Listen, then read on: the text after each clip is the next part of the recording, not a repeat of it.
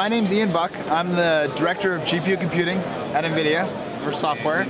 I received my PhD from Stanford in 2004.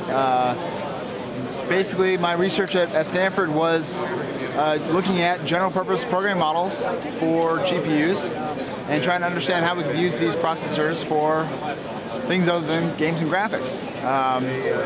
My PhD thesis was resulted in a software system called Brook, which was the first attempt at a general purpose programming model and language for GPU computing. Nvidia was fortunate enough to help fund the work and was very interested. So I finished my thesis in 2004 and came to Nvidia to take what was a research project to make it turn into a real commercial solution.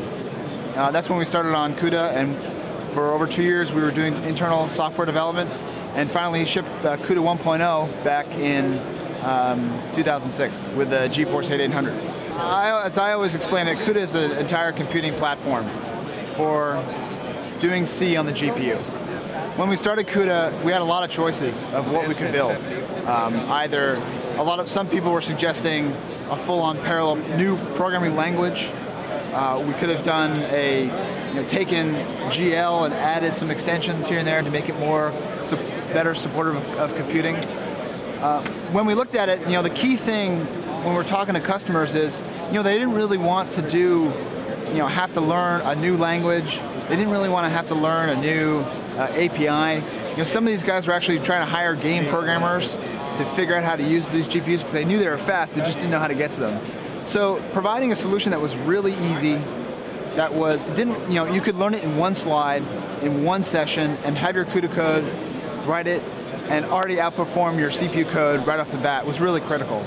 So logically, that made making CUDA just C on the GPU a totally natural and logical thing to do. So our whole system was originally designed around the point of you can just take your C program, identify your data parallel parts, with a few keywords here and there, compile them down to the GPU, and seamlessly offload your computation to the GPU.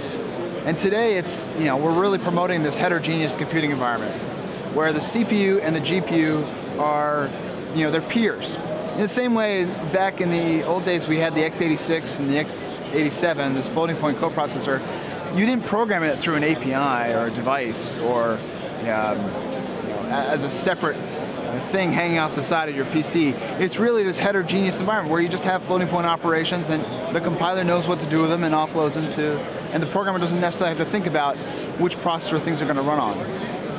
CUDA, we made it such that it's really easy and simple for people to specify which part of their code are the data parallel parts, and our compiling toolchain simply allows them to run those parts in the GPU without having to learn new languages or APIs.